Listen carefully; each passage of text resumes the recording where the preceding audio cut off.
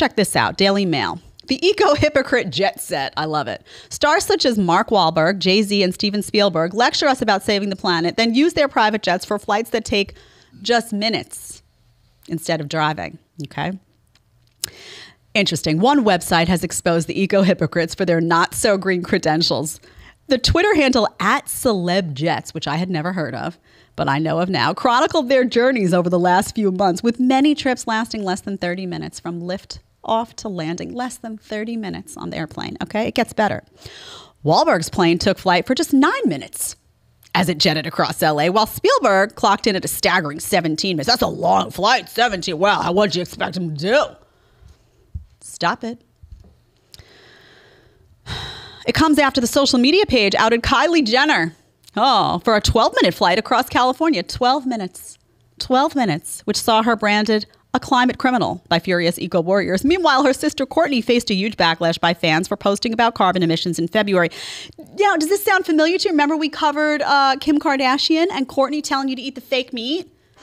Eat the fake meat. The environment. Climate, the environment, naked, me, billions. And then they hop on their jet. What a bunch of phonies, man. What a bunch of phonies these people are. Interesting, some stats about what these flights do, because, when it comes to carbon emissions, you may not be familiar with what the difference is between getting in your car and getting in one of these planes. This was interesting to me. Steven Spielberg took this 17-minute flight on June 29th. His 28-mile trip from Amsterdam Airport to Rotterdam Airport would have taken him just 36 minutes by car, okay? Just so spoiled. So spoiled. According to Celebrity Jets, the flight used 145 gallons of jet fuel. Can you imagine? Cost him $1,011 for the fuel and resulted in 2 tons of CO2 emissions. 2 tons of CO2 emissions. Now, you might say, well, how does he feel about global warming? Well, that's an interesting question that you ask me. Speaking about his new movie, Ready Player One, in 2018, Spielberg said this: "I'm terrified of global warming. Global warming is a scientific reality. It's not a political trick. It's a true piece of real, measurable, quantifiable science." So, okay. These people get on television and they tell you what to do. They tell you, you need to stop eating that grass-fed, grass-finished beef and instead eat this crap that has 75 ingredients that I can't even pronounce because, the environment, global warming. And then they hop in a jet and do that. So are you done listening yet? Are you done listening? Please, in the chat, how does this stuff strike you when celebrities do this? Tell me. I want to know. And the list goes on and on. Rapper Drake, Beyonce and Jay Z. There was another article that talked about Kylie Jenner. I think she had taken at one point a flight that was 3 minutes. I mean, why? What is the issue really? I don't even understand here. Look, 3-minute long flights. And it's interesting if you look at that article, actually. I wasn't going to do this one, but thank you for reminding me, Tyler. You look at the comments. There's some beautiful stuff going on there. Just vibes here. It says, Kylie Jenner out here picking which color private jet she want to take today. Meanwhile, I got to chug my iced coffee before my straw becomes paper mache. Because, they like the paper straws. You ever use a paper straw? Now, listen, I do have an alternative straw that I like because I don't like the plastic because, it leaches. That's a separate conversation.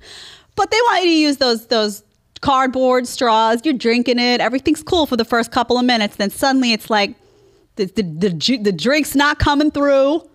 It's all pressed together and nasty. You're eating all that. Ooh, I'm swallowing it. She wants you to do. But she can't get in the car for 15 minutes. She's got to get on the plane. You know why? She wants a photo op. You saw the picture she posted on her Instagram of her and Travis. And it's like, which ride should we take or something? It's like plane here and plane there. Ostentatious in their wealth, which is fine. Listen, you made a lot of money. We get it. More power to you. It's not my money. It's your money. More power to you. Stop telling other people to live like rats, right? With their paper straws and their meat that has 0 nutrient density or their bugs. I wonder, did she eat some bugs on the flight? It's 3 minutes. You could down some caterpillar. Did she eat bugs? Did she take some daring? Did Courtney bring over some daring meat and they just popped it in the microwave? And a woman commented on that on the IG account as well. Why do I have to limit my meat consumption and use paper straws when the 1% gets to pump tons of carbon into the atmosphere for a day trip to Palm Springs? So I loved the comments because people are starting to wake up, you know? Because it was one thing when you were just doing your thing and you were a hypocrite. But now it's like you're telling other people to do stuff that's bad for them, that's going to harm them, that's going to hurt them, that's not good for them, that makes them live, makes their quality of life go down, and you're just living it up. You know what? You get pissed enough? I have an idea. Stop watching the Kardashians. First of all, the show sucks. I love reality TV, okay? I'm going to say it again. I loved Naked and Afraid, awesome show, Survivor, Fear Factor.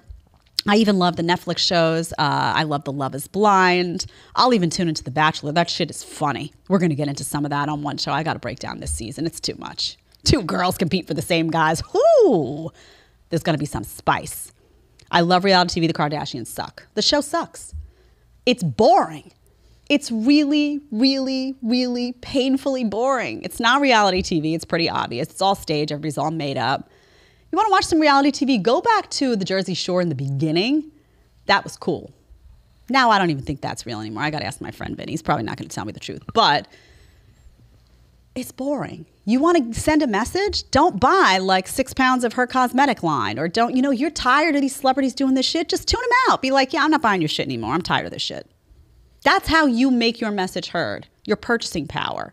Don't sit, watch the Kardashians, be lining your eyes with her eyeliner and be like, oh, this bitch, she lies to me. She'll keep lying, cashing in, and guess what? Maybe next year she'll get a second private jet, which was like, I don't know how many, $70 million or something she paid for it, while she tells you to eat, you know, I don't know what's next, ladybugs, roasted. Add a little soy sauce, you won't know the difference. If you like the short clip, you can catch another one here, or you can catch the full episode right here.